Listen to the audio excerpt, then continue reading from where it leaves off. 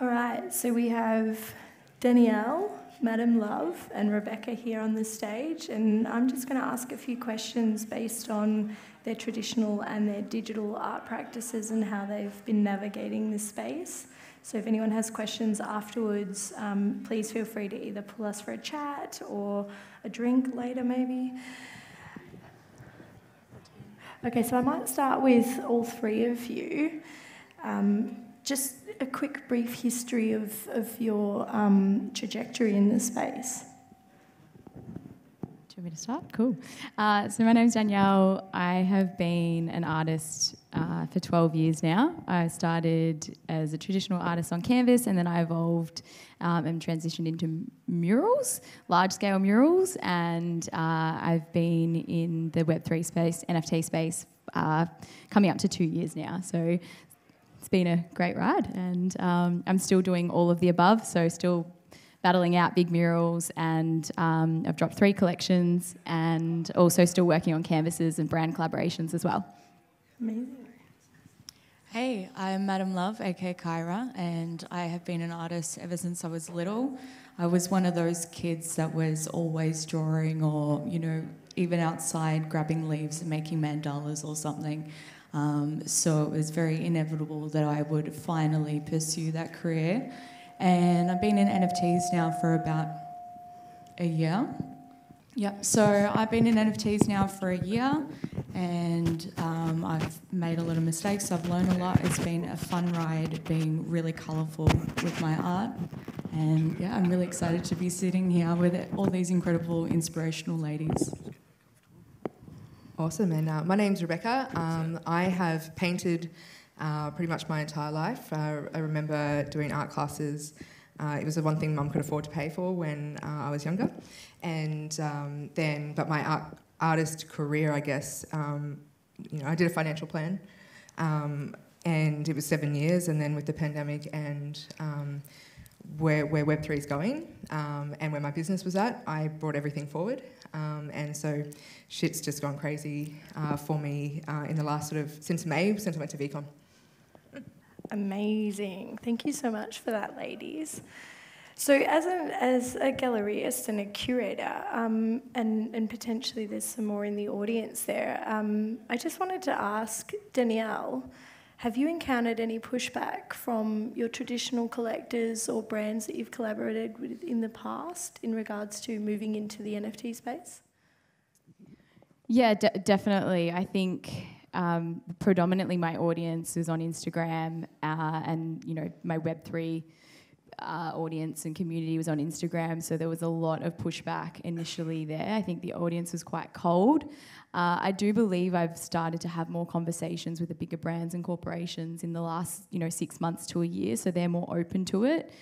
So it's more so the general public that, and my, I guess, regular collectors and buyers that there was a bit of pushback and questioning and wondering why I was going into the space. But I believe that, I believe in the space, and I think the only way to onboard them is to keep pushing. So I've done that on all of my platforms. So I appreciate that, because sometimes it is hard to sort of have those sort of stand your ground as an artist and say, look, this is the trajectory I would like to take, and I'm going to continue to build both sides of my practice. So get out of the way. Definitely challenging, but it's what we all need to do collectively. We just got to keep pushing, and we're not going backwards. So move aside. Good on you. And Rebecca, talking about your new project that's upcoming, Moods, I know you speak a lot around wanting to really gauge a broad audience with that through collaboration with other creatives and other businesses and stuff like that. Do you want to talk a little bit about the path of collaboration for Moods? Yeah, absolutely. So I started doing ceramic classes last year, and one of my favourite Australian artists, Ramesh, was a sculpture, and I tried to make my own cool sculpture. And then out of it, the first mood came, which ended up being called Ego. And they're two-faced characters, statues, that represent different emotions that we feel, and we have 108 as humans. But what we've done really well in this Web 2, Web 3 world is learn how to mask how we actually feel. And so that's where the two faces came from. And then now testing that sort of with children and them understanding now what we mean about being able to pretend you feel some way and actually feel a different way, because they can see that in something. And so I own 2 childcare centres in Brisbane, early childhood, and we opened a primary school. And so we've tested this concept. I did my first solo exhibition in October, so it was a full gallery showing, but I did it with the Oz NFT boys. I met Josh over in Beacon and got them to run the NFT side of it, but for me it was experimental. Everything was a physical piece, but it also had the digital NFT to go with it. And I really wanted to get anecdotal evidence of what is the normies, as I've learnt people call them, is people in different demographics. How do they actually translate when it comes to NFTs and where those obstacles are? And it was an amazing experience to have. And so those moods now are becoming a curriculum, mental health and emotional literacy, that ACARA, our national curriculum in schools, doesn't have. And we're using the moods to do that through gamification, an app where they can talk to each other, they can tell parents how they're feeling. And so, but I did the clay, I did the ceramic work, but I got a Ukrainian female artist to do the illustrations of them. And it's all, I think, my whole life has been about collaboration, and I think that's what the magic Web3 allows for, is all those dots to connect and for everybody to have a voice and for everybody to be creative in the way that creativity shows up for them. Because I believe everybody's an artist, just in different ways, and I think we have the chance to empower people to do that. And we can only change the world and humanity through collaboration. That's awesome. And for anyone who hasn't seen them, Oshi got delivered the first ever tailored one, yeah. Mood, and I think the project is about sort of externalising an element to look at for potentially an internal issue that we don't actually see. Visual part of an emotion. So I think it's really cool, especially working through collaboration with that. Yeah.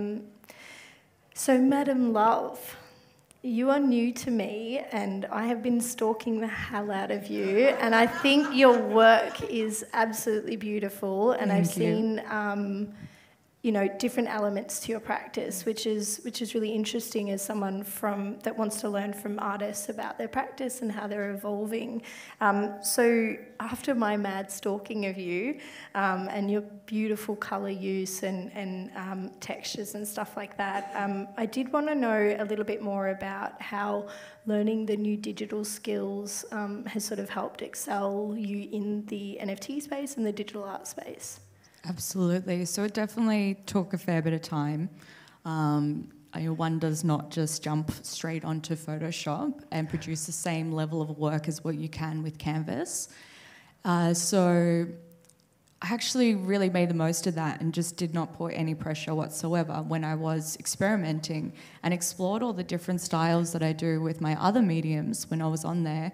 And then finally, after months, I had the beautiful accumulation of everything coming together and really streamlined. And doing the digital art, although it took some time to wrap my head around it, just opened doors for me to express myself in such a clear way. And I adore how you can just completely rework a canvas and play with the colours in such a way that you might be in a certain mood and emotion when you create a piece, but then you can completely change it without spending all that painstaking time of reworking a canvas completely from scratch. Yeah, and I think we were discussing that earlier on about, moving into the digital space and being able to access a colour gamut that is, not available in acrylics and oils and stuff like that. So that's been able to sort of help bolster your artwork to another level. Absolutely, yeah. And it's gone in conjunction with everything else that's happened in my life with beating an autoimmune disease. Back then, I was struggling with energy and mood levels. I was very depressed, so a lot of my work was black and white. And then coming into digital, and I've got all this energy, I've beat that now, and it's just a whole new world, a whole new way of expressing, and it's so uplifting. Yeah, I mean, that's fantastic for you to have found that sort of change in your personality and growth by utilising that space. So this is a question for all of you ladies, and since you're holding the mic, we'll go to Danielle. Yeah, why not? So I just wanted to know what the biggest learning curve has been for you, Danielle. I know I've heard you speak a few times about sort of overcoming different things from trad to coming into the NFT space, but like what was the biggest hurdle that you've sort of been able to go, fuck yeah, this is a win for me. I've done this, I've learned it, and now I can help sort of express to other people how I've dealt with that. That's a good question. I think there's multiple hurdles, as we all know. Ongoing.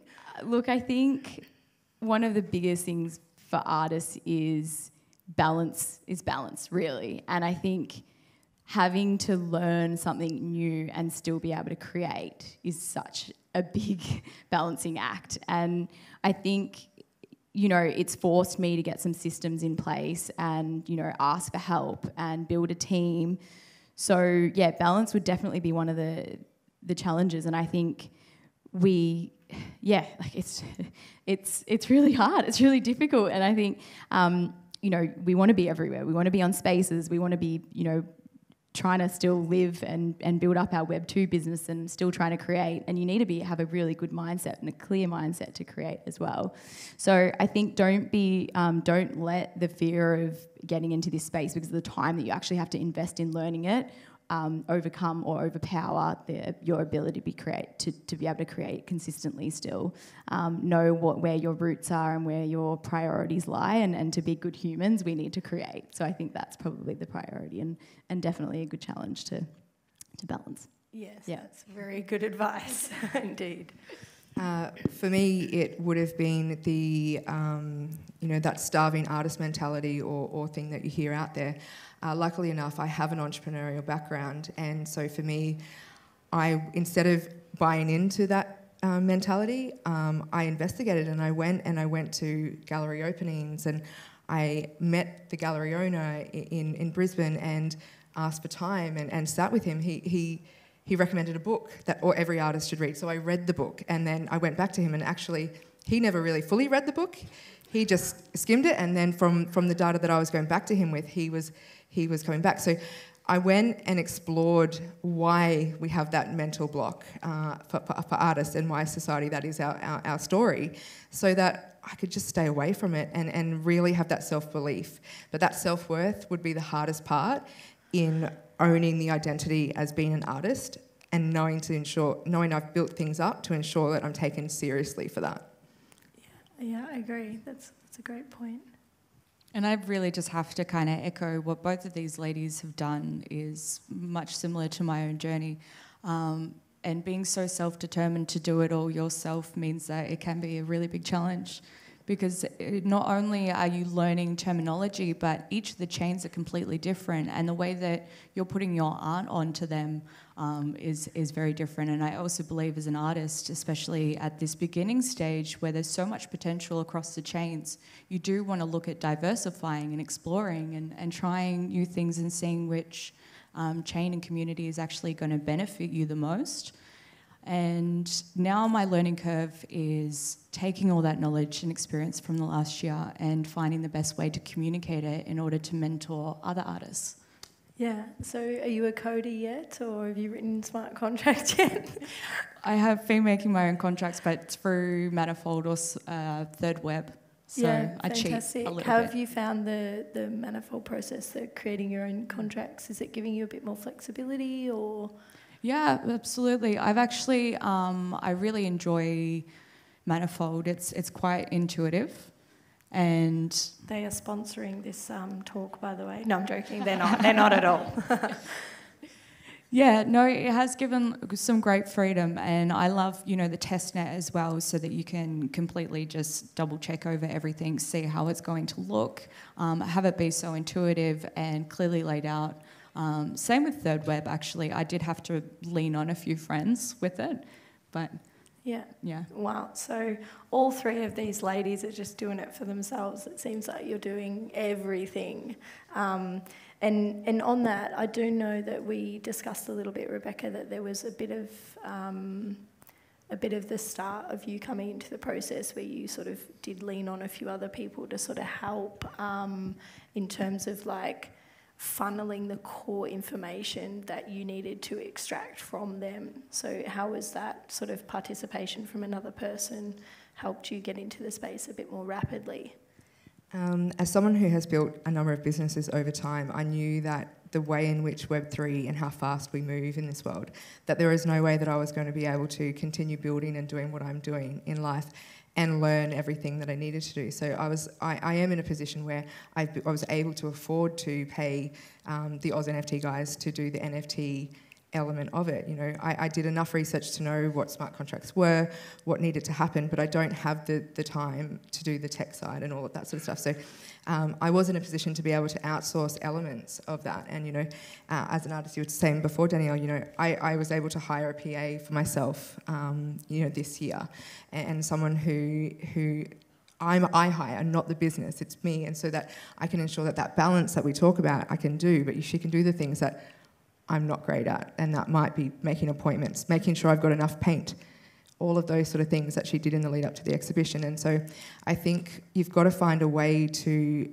delegate and not do everything yourself if you can, but you've also got to have the fire under your belly to do it all if you have to get what you want. And so I think that's important, and from what I can see with these ladies, they do that. I was just in a different position, having built what I had before. Yeah, amazing, amazing. So this is a sneaky little question that I want to know the response from these girls, so I'm not sure if they're aware of this yet. But for spaces like ourselves, Oshi Gallery, that is, we are a physical digital gallery. We showcase digital artists and physical artists as well, and if those artists work in both practices, we like to show that off to the public.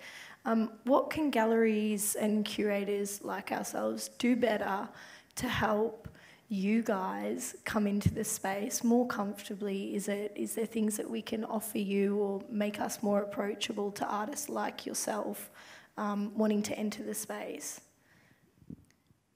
I think, like, shout out to you and GT because you guys are the OGs in the space, and I think you're doing above and beyond for not just artists but builders and everyone, all of the above. So thank you.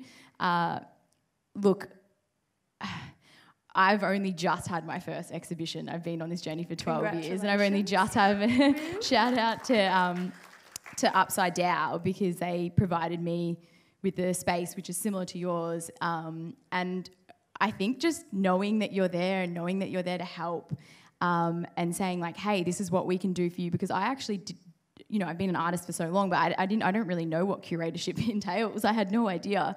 So it wasn't until Alessandra's sitting in here somewhere, she's my right-hand woman, but we put it all together and we're like, whoa, there's a lot of work involved, and that's probably what is so daunting for artists. So I think even just, you know, having a pitch deck that says, hey, this is what we can do for you, even when, you know, you came and said, do you want to do an NFT with us? I'm like, oh my God, is this a possibility? This is awesome. What an opportunity. So sometimes I think, you know, we live in such a fast paced and fast moving world that we think that people know what we can offer, but really they don't. So I think that's even, you know, when you said to me, oh, I wish I would have known it was your first show, like we would have had you. And it's just having those conversations really. And I think, if everyone can just take a few notes out of yours and GT's book, then we'll all be in a better place, and just the support that you offer artists and just being there is more than enough. So hopefully that's helpful. I don't know, I went on a little tangent there, but That's great, that's great. And I guess speaking on behalf of the traditional gallery owners that I sat with and spoke to and we met before you opened, is that, you know, you guys get hammered with hundreds of people a month, artists trying to break it through and all of these sort of things. I think what galleries could do is actually know what your strengths are, know what your style is, and work out a way to communicate that so that you don't get smashed by people, but it also saves the time and energy of the artist trying to find, you know, where to fit what they do. So I think just better communication of what you're looking for, and what your style is, because curation is extremely difficult, but you know, that's your profession, right? But hundreds of artists who are coming and trying to break through don't know how that works. So finding a way to communicate that better, I think, would give you time back, give the artist time back, and actually make those connections and relationships stronger faster. Yeah, I absolutely agree. Yeah, I think also from my perspective, it's not something that I have too much experience with yet, but it's definitely in the pipelines and what I'm focused on. And I would definitely need to have, or would love to have, a clear idea of what I need to be clear on and have ready so that the whole process is as seamless as possible, and maybe an idea of what sort of support is actually offered. So if all that's outlined, then I know what I need to take responsibility for from the get-go. Agreed, yeah. And I mean, as ladies that are doing a lot of it on their own, I think having those kind of, that messaging correctly laid out so you know what to just head down, bum up and get done. Grants, some grants do it really well in regards to what they're focusing and what they're doing. If you take a leaf out of the ATO's book and they tell you what they're looking for this year, you know, that sort of thing gets clarity, and then you either bother applying or not, but it just gives that clarity. Yeah. So, Danielle, we'll hand the mic back to you. You've had some successes in your past. You've got an incredible social media following off the back of some amazing, and this is, we haven't been over any of these questions, so she didn't know I was going to throw this one to her. Also just done a physical and a digital exhibition.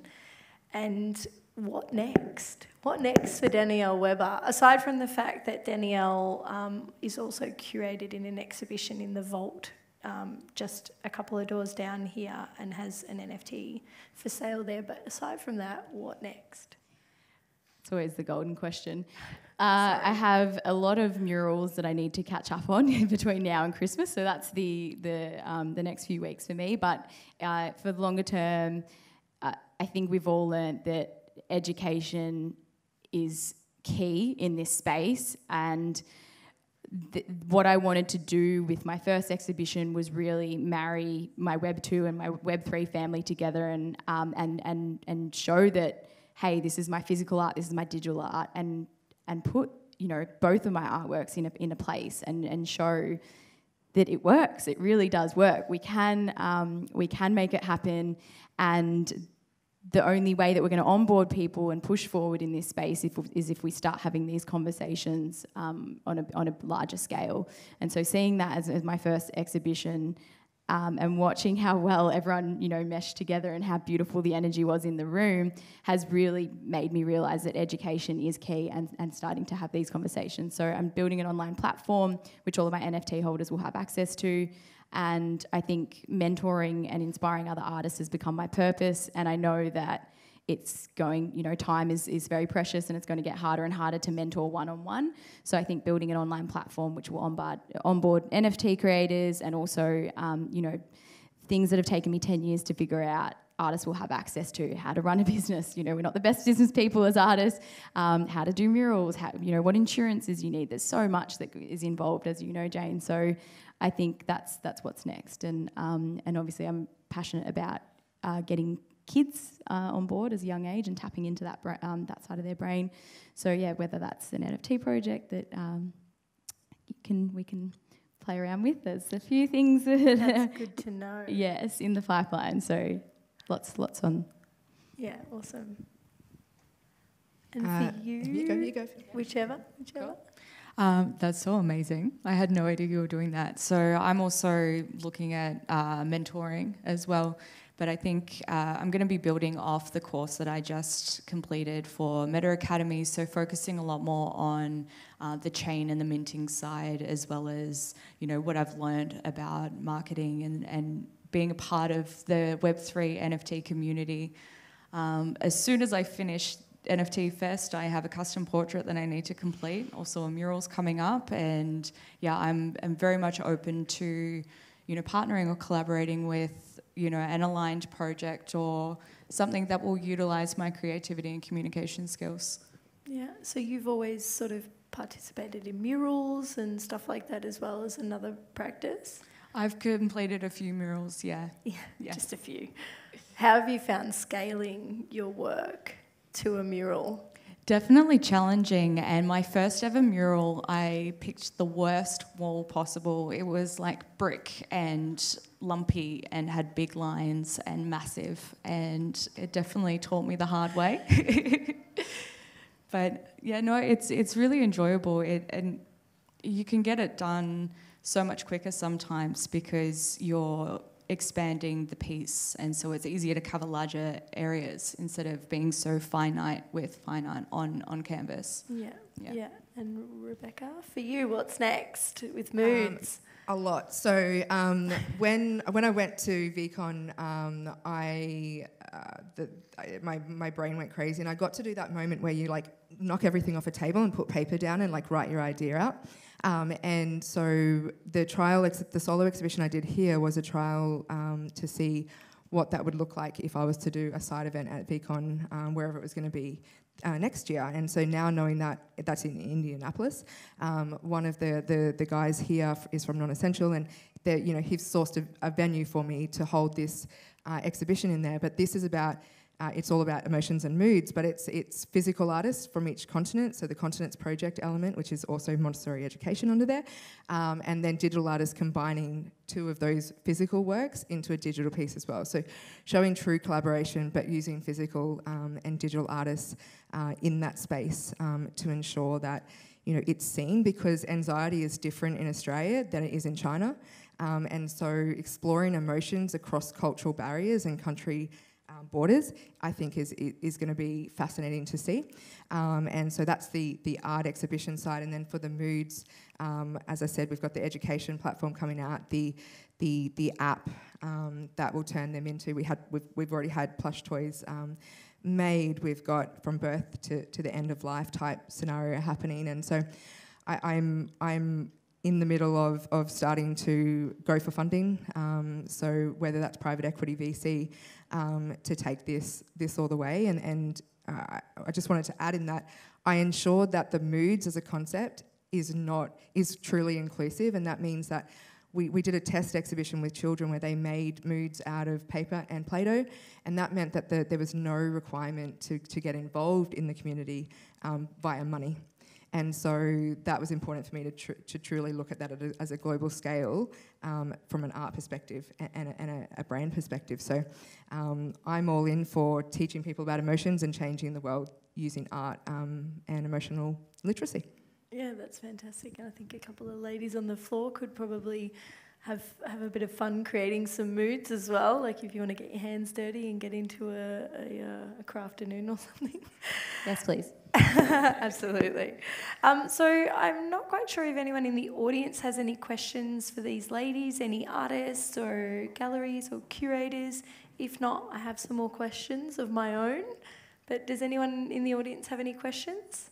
I have one. Oh. Have we got a hand up? Yes, we do. Go right ahead, mate. Use your outdoor While I voice. run this mic up, Jane, can you tell us, because obviously Danielle is one of the artists, how do we actually get our hands on these NFTs in the vault? So 2 people, you go and grab the screen and you lift it. No, I'm joking. Please don't touch the screens. So Oshi Gallery, in collaboration with NFT Fest, has actually handpicked 4 panellists from across the NFT Fest and another 6 Australian-based artists that work in the NFT space. So all of the artwork, the 10 screens in the vault, a couple of doors down, is part of the NFT Fest curation. Danielle has a piece in there. You may have heard a few of the other artists or heard of them. We curated that show really to showcase everyone that comes through the doors here, the diversity of artists from photography, music, Danielle's traditional art practice where she's painted and then animated her work. So all of the NFTs in the vault are available to purchase for $40. You can scan the app, you can buy with credit card if you don't have cryptocurrencies, and they're available till 9 a.m. on Monday as an open edition. And it's super high quality artwork. Like, I was just overwhelmed with what these artists have put forward for this exhibition. So it's all original work, straight from the source, right? So Danielle's been learning how to actually animate her traditional work as well, which is just a really important thing for artists to sort of take that sort of their whole concept and like really work through that as well. So please, if you want to go in there and check out the artwork, share it, retweet it, whatever, purchase one. I believe GT's on a mission to get to Miami.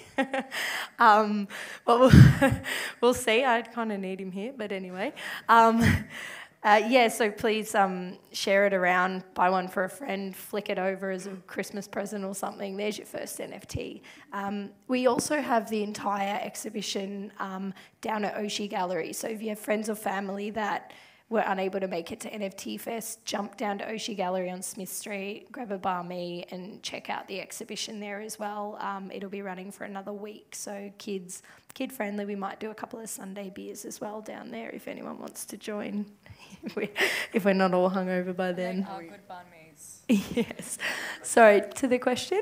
In my experience selling paintings, especially to like more notable collectors or getting in notable collections, often there's a bit of a gate barrier in the form of who's collected your pieces beforehand. What collections do you already have works in? Have either of you guys ever had similar experiences selling tangible works?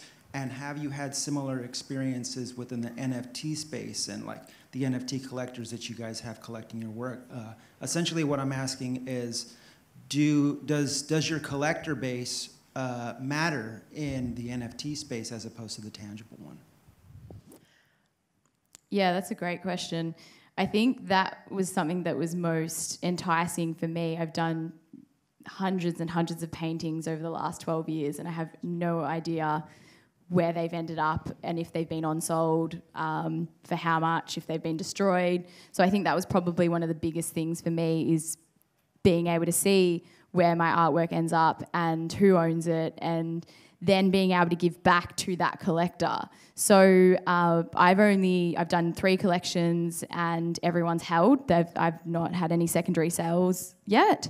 So, but I know every single one of my collectors, and I think that's so beautiful because I can now keep track of who has my art and say, hey, I'm running this exhibition, and contact them, and I will do so for many years to come. So I think that's really, really important and something that we need to, I guess, drive home for artists as well. They were speaking about royalties before. I completely agree with everything Theo said. And that is another point too, is just knowing who has your art. And my brother walked into a rental property and saw a piece that I'd done 8 years ago, and I had no idea who had bought it, but it had my signature on there. So yeah, definitely a really important point and a good question. I hope I answered that correctly. I hope that was, yeah, cool. So I can speak to that from a galleryist standpoint as well. Having run traditional galleries for way too long, probably 15 years now. We've always catalogued every sale. We have the physical printouts. We've always sent out COAs with a lot of the artwork, and my Excel spreadsheets are out of this world, tracking who bought what, where it was shipped to, and how much they paid for it. The issue has always been in the traditional space that, my partner, GT, back in 2016, 2017, was looking at blockchain to help sort of manage that information in a more like sustainable, ongoing way. Was that I still get people emailing me, I saw this piece of art on eBay and they told me they bought it from your gallery. Can you tell me if it's real? And I'm like, well, where's their transaction from our gallery? Like, they're just saying they bought it from there, but if you look at Google, you can find those websites that were our galleries. So it's really hard, and then people are asking me what value it's worth now. I don't know, was it hung in a window? Was it, has it been in a fire? Like, all of those kinds of things we've found in the digital space, it's actually just taking a lot of that out. And that's not to say that traditional art,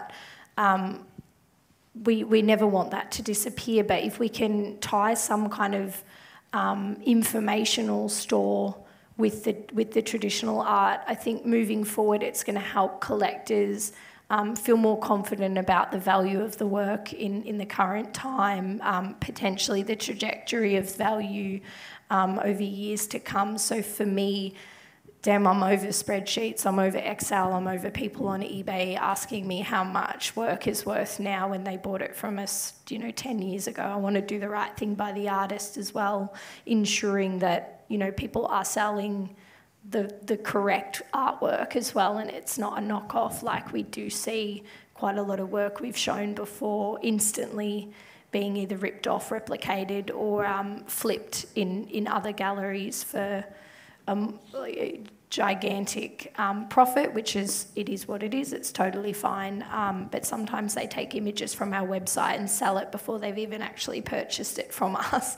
So yes, I mean, the NFT space is definitely going to help with a lot of that sort of thing, or blockchain in general. There was a Melbourne artist, Mysterious Al, who's freaking amazing, and I was able to see him sell his first physical piece with the NFC in the back of it, and it be bought because I was at the gallery when Lynn from Twitter bought it, and seeing it in her. We're on a road trip at the moment, and we went to her space, and I got to see that on her wall. So I got to see it in the gallery. I got to track it through OpenSea and the Providence, and seeing it all there, and then seeing it on the actual collector's wall, and seeing how he's done it so that Providence can continue to be collated.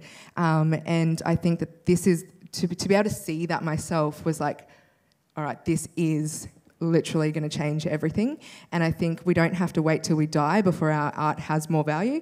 I think Web3 allows us to build that value while we're still here, to appreciate it. And that's through all the royalties, through the online branding, everything. And so I think for an artist, it's completely transformational in more ways than one.